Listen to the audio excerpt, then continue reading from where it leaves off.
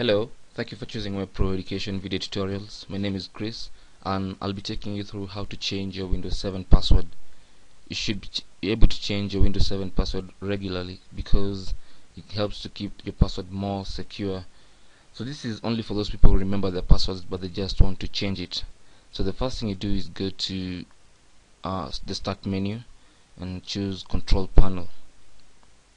On the Control Panel window, on the top right hand is User Account and Family Safety. So you're going to click on User Account and Family Safety. Then this is what will pop up. Then here you can see there's an option that says Change your Windows Password.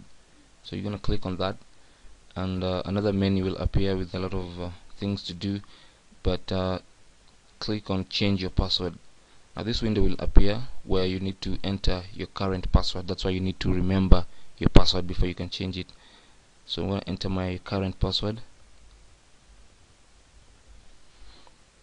Then I'll enter the new password that I want to use.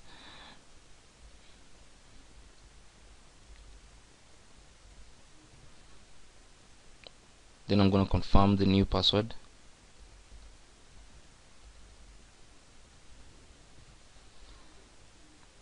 Then I'll put a hint that will make me remember the password.